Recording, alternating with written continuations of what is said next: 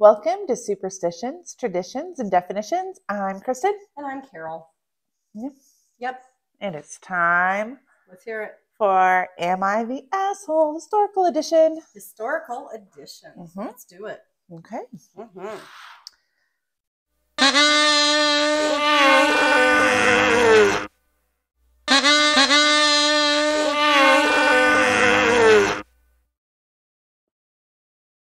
You are so nosy. Okay, read fast then. Let's hear it. Okay. I've been here that First- I have to hear about this. And first now of I all- don't know anything about it. I am going to say I try really hard to keep everything way back. This is a fairly recent. How recent? The last 100 years? No, in the last 20, Oh, like really recent. okay. So, am I the asshole for causing over 2,000 marriages to end? Are you a divorce attorney? No. Are you a judge? Mm-mm. Okay, so you didn't end marriage like that. Or maybe she did. Okay, let's get on with it. Okay. Let's hear. I was born of royal blood in Malawi, a country in East Africa. Oh. I'm the youngest of 12, so I never planned on ruling my country. Are these child marriages? I was working my 27-year career as a secretary at college when I was told I had been chosen by the chiefs to serve as Inkosi, or the senior chief, because I was good with people. Fancy. Upon visiting my people, I noticed many young teenage wives holding their babies, some as young as 12 or 13. I understand this is a poor country. However, parents shouldn't feel the need to marry their children off as early as possible to free themselves from the financial burden. Yes. It's unacceptable. Finding out there were institutions teaching young girls how to please their husbands angered me. Indeed. I made my first order of business closing these marriage camps, annulling all teenage marriages, and enacting a law forbidding marriage before the age of 18. Not the asshole.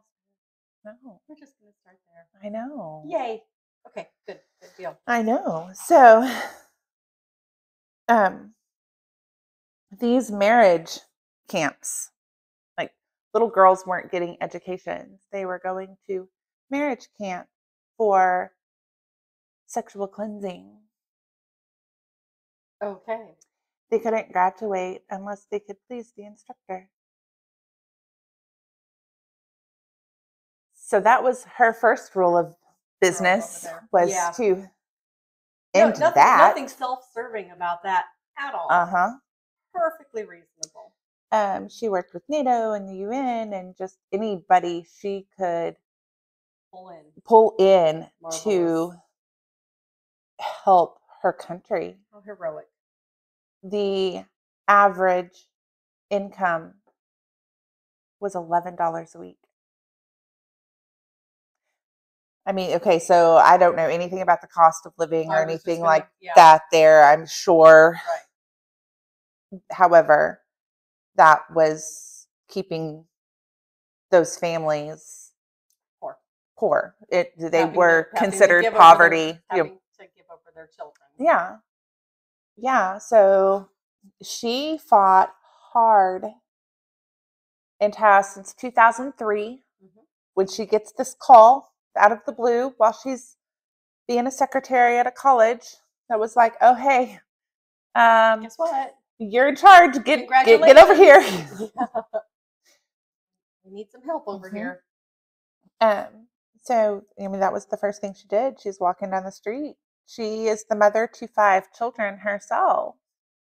She has boys. All of her kids were boys. Bride. Right. And she's like, this is why? Why is this happening? And they're like, easy to put yourself in that position. And go, I would not have 13. Right. It's like, well, they can't afford to keep them. They can't afford to feed them. So they marry them off. And Like some of these kids were 12, 13 years old, holding babies, having children. I mean, they weren't marrying them off to adult men. They were teenage, both mom and dad, both teenagers. Like, oh, you look good for my son. You're about the same age. Here's your marriage license. Go find a house. And those broad birthing hips. Yeah.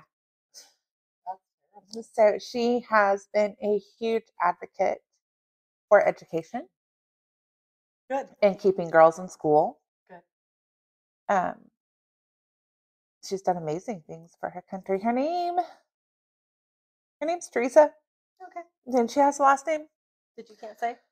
Does it have lots of letters in it? It does. There are lots of letters. Kachindamoto? That sounds good. Kachindamoto? You didn't butcher it. That's what it looks like. Okay.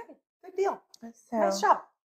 At this time, when she took over, the country ranked number 8 in poverty.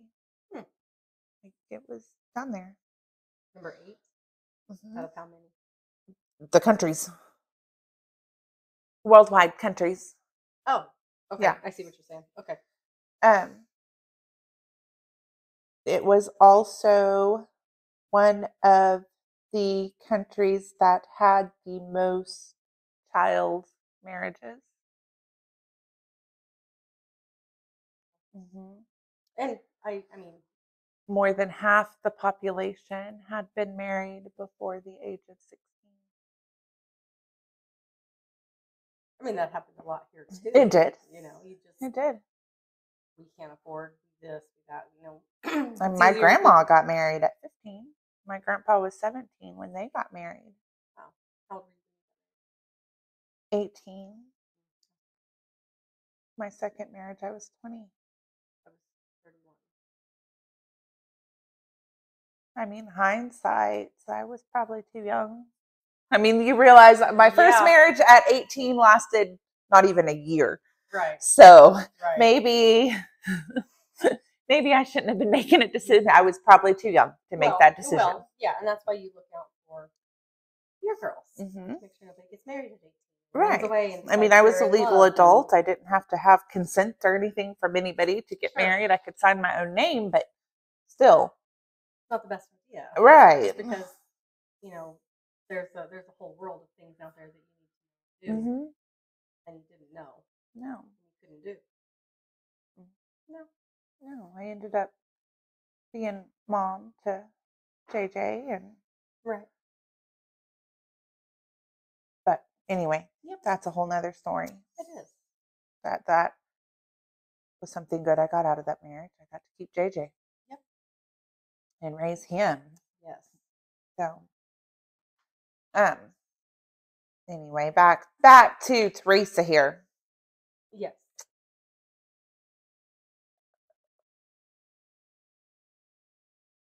It was just, let's see, in 2000.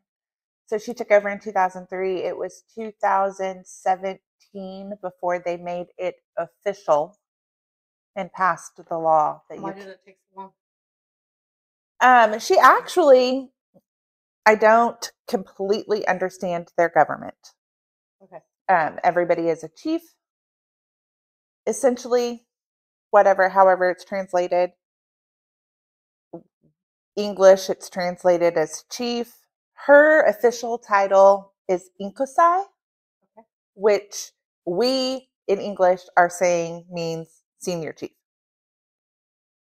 She was called by a group of chiefs. Oh, okay. So like the people didn't vote. This group of chiefs voted. She did not know she was running. Until it was bestowed upon her. Look what we're giving you. You're welcome. So, yes. But it sounds like the best thing that could have happened. So they called she her. Had the power to. And it was, family ties because she's part of this family that had been ruling. Here are 12 options, and however many there are pulled together, we're like, we want that one. Right. We want Theresa. She's good with people. Right. Undoubtedly. Sounds like she nailed it. She did.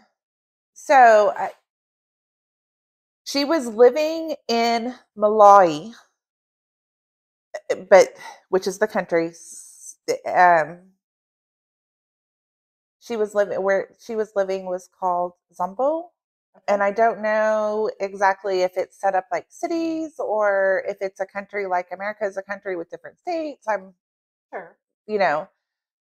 So she had to go back to the essentially capital of this area. Okay.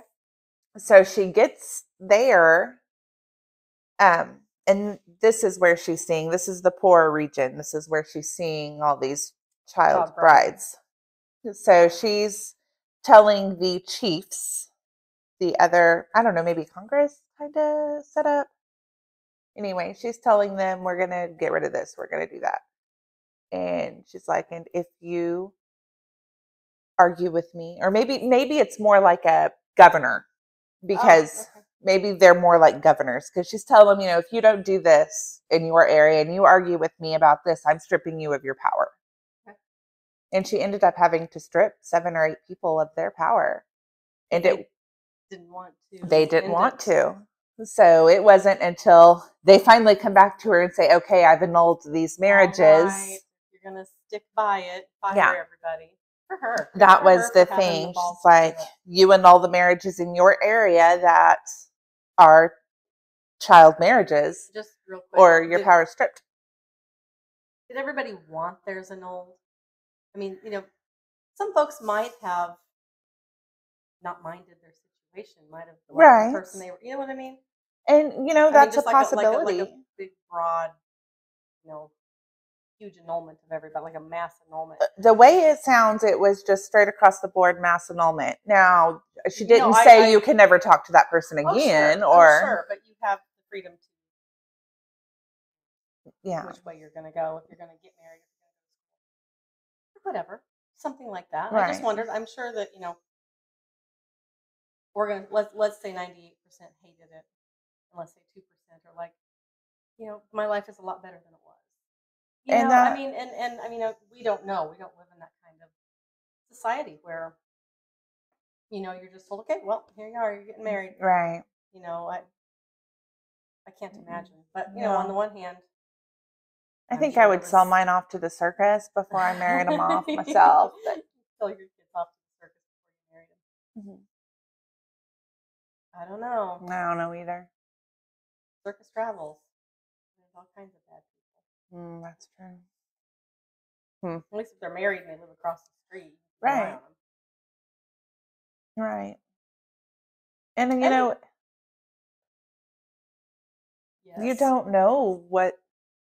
No, and it wasn't I need to get rid of this kid. Mm-hmm. It was, I have 3 other kids that are starving that I can't feed. Yeah. I just can't handle this one, and this is at the age this household over here, and then we have less, and then actuality we'll have more. This kid is old enough to take care of herself or himself, and they're really not. And I don't know. It's sad. No, I mean, I have a 12-year-old. My middle daughter my oldest daughter is 18. My middle daughter is 12. I can't look at either one of those kids and be like, you got this. You got life. Yep. Go get it. Go get it. Yeah. No, my oldest is 24, and he still is like, Mom, what do I do? Mm-hmm. Oh, okay. Well, here, let me help you out. Let me tell you, you need direction. Yeah. Just do. Yeah. And I'm sure those parents were,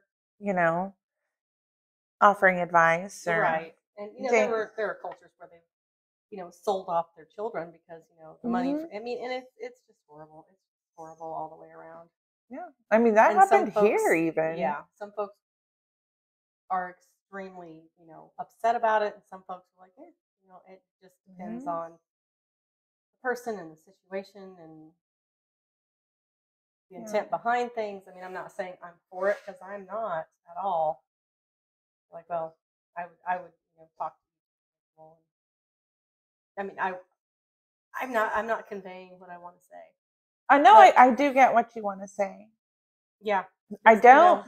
I mean, okay, they're 17-year-old kids now. Mm-hmm. So maybe let them if they're happy. Yeah, let them. But if they do, but if they don't want to I'm stay. thinking those 12 and 13-year-olds that Oh, are yeah, no, married, God, they no. had Oh, no no. choice. No, no, It no, was no. you are annulled. If you guys want to marry again later in 6 years, more power By to all you. But means, right now, but your kids no, go no, be yeah, kids. no, absolutely, absolutely. No, yeah, if you're 17 years, I mean, that's, You I know, can't I'm sure even. that there was considerations for that. Sure. I'm sure she made considerations for For that. those who are old enough to kind of. Yeah. But yeah, no, no, no, for the 10 and 12 and 14, no. Which could be also Yeah. why Did they have, it took 14 years to make where- the official law. where did they go when they got annulled? What happened? She had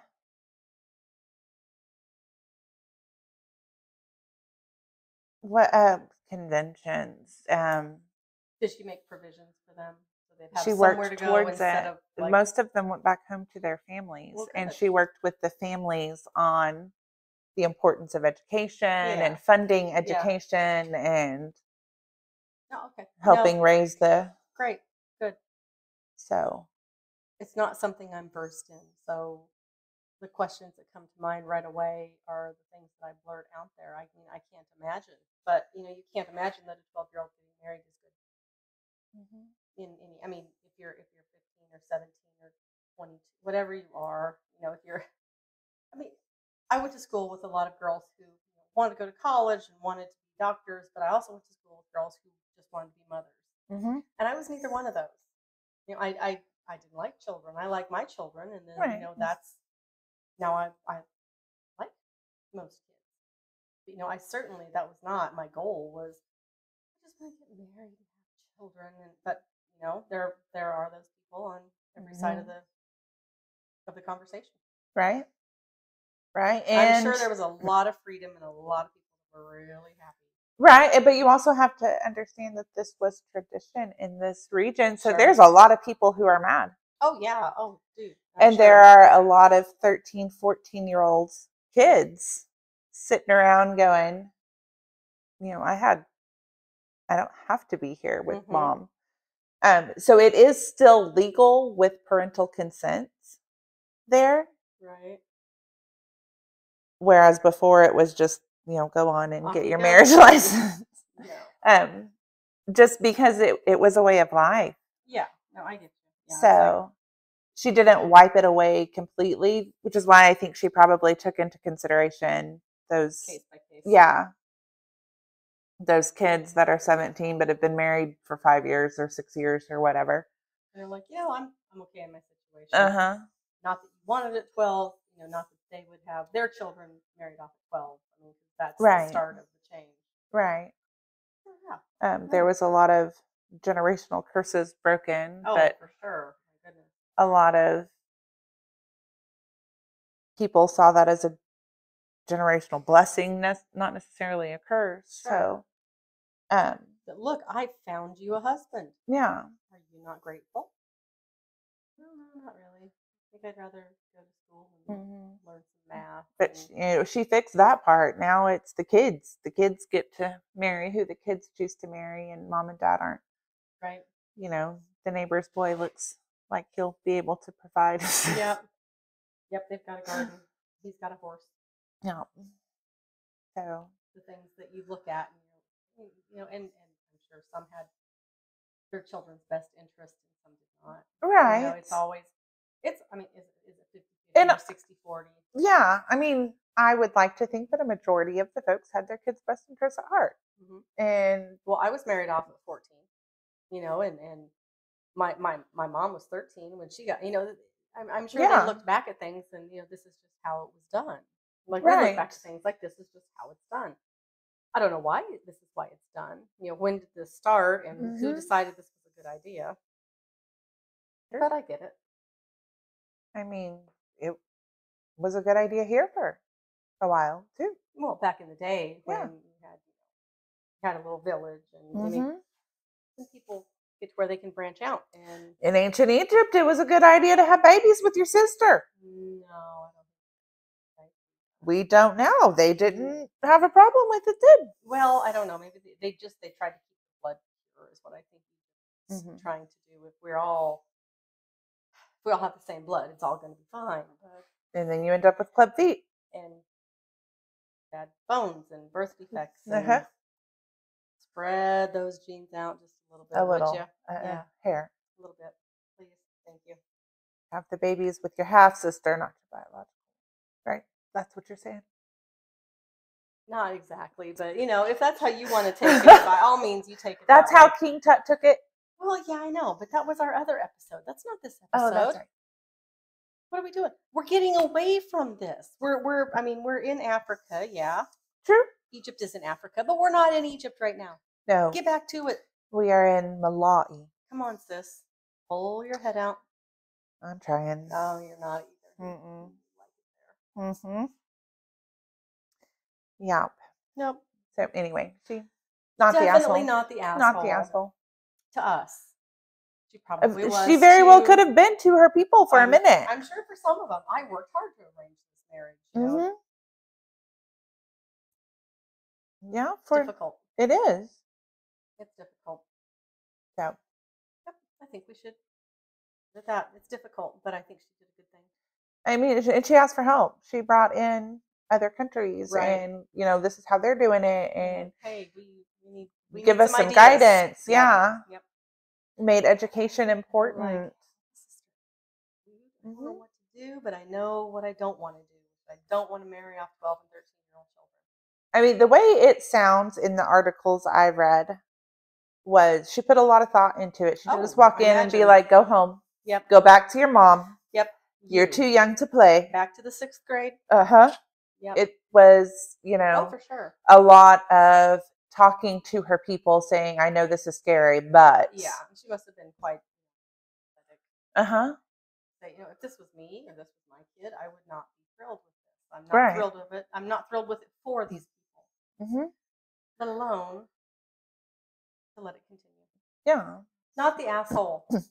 I mean, it sounded like. Decided. Why can't I think of the word?